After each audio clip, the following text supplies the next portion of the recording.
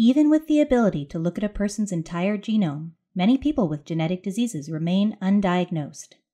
Previously, this was due to a lack of information, but now it's because there's so much new data that it's hard to tell what's meaningful. Genes can now be sequenced so quickly and cheaply that sifting through the data has become the biggest challenge. However, a group of American researchers has developed a way to make sense of it all. They've created a scoring system that can determine which genes actually cause a particular disease. The system works by looking at whether published evidence supports that certain changes in a given gene are the true cause of a condition.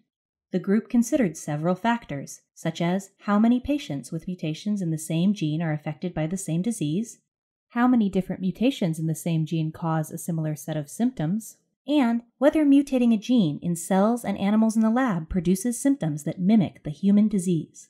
By awarding a score for each category and adding these values, they can tell whether there is strong, moderate, or weak evidence relating a gene to a disease. To test the real-world utility of the system, the group scored new scientific findings and then reviewed records for more than 2,000 patients who previously underwent genetic screening. They found new diagnoses for more than 5% of previously unsolved cases.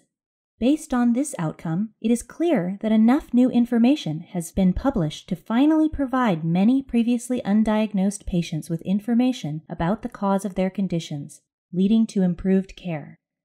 These findings show that in the world of genome-based medicine, sequencing is just the first step. Being able to efficiently curate the vast amount of genetic information is just as important. With easily interpretable scores, doctors can more readily and accurately identify patients with new genetic diseases, shifting the focus from diagnosing these patients to helping them receive the best treatments.